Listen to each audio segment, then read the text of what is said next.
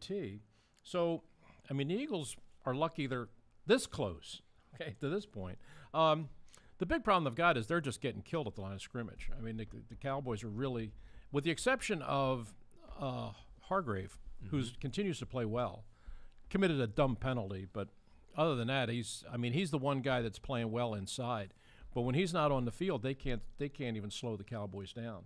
And as I said in the pregame show, I think you can see this is a different kind of Cowboy team. The fact that they now mix up Pollard and Zeke Elliott, that they've got two backs on the field, and they're both different kinds of backs. Elliott's the power back. Pollard is kind of the quick slashing back. Gives them a more diverse and challenging offense, frankly. And you're seeing that while Prescott has put up very good numbers so far in the first half, really the pass works off the run. I mean, everything they're doing right now is their run is setting up the pass, and the Eagles' defense just doesn't seem to have any answers. No, they don't. And when you look at the run game, Sanders ran it twice for 27 yards, and then Hurts 3 times. That's the run game, the extent of it. Hurts is 7 of 12 for 102 yards, sack 1 time, and a long of 38, 51.4 passer rating. One of the other things we talked about during pregame live is whether the Eagles would rise to the occasion, whether Nick Sirianni would be able to have his team and himself meet the moment, and it seems like anything but. They're not meeting the moment, and I'm wondering how much of this falls on Sirianni and the game plan he has prepared. Jonathan, Gannon, thank you, the defensive coordinator, the game plan that he has prepared, because when Dallas has the ball, they're going right through him. They are. And it's Kellen Moore. It's a very interesting little subplot here, Mike, that I was thinking about all week.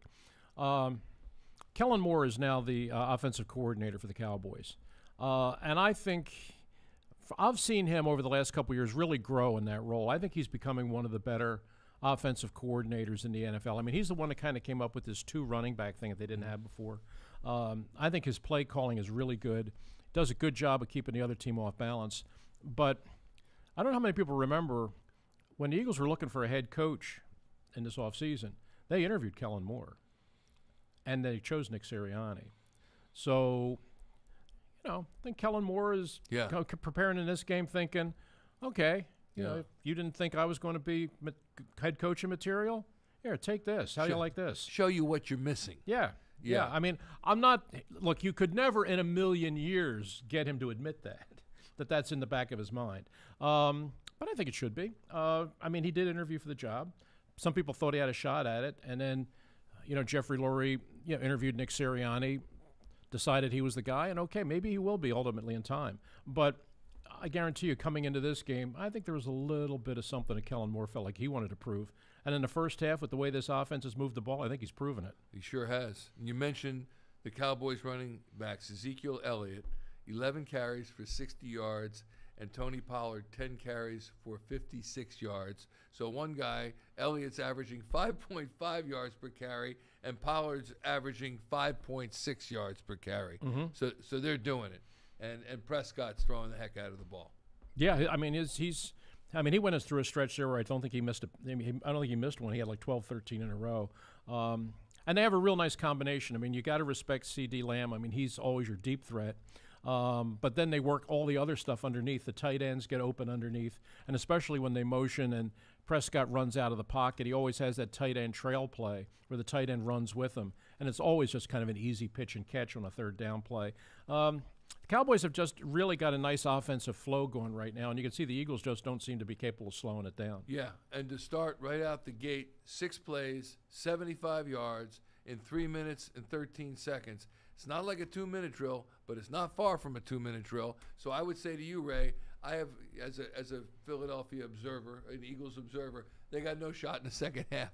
Now, obviously, they're going to make the modifications, etc., but they look so bad in the first half. What do you think they could possibly come back and do in the second half?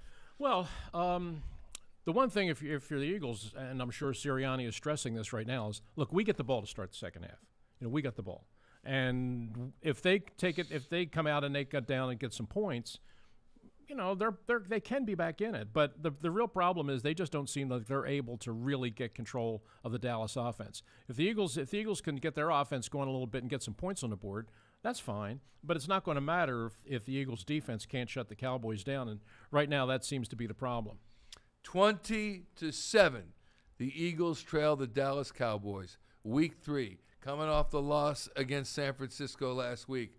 We'll see what happens in the second half. When the clock hits 0, we're back with you on NBC Sports Philadelphia. Ray, Barrett Brooks, Seth Joyner, and all the interviews from Nick Sirianni to Jalen Hurts to Fletcher Cox, all coming your way when the clock hits 0. Enjoy the second half. Go Birds. Let's hope they do it.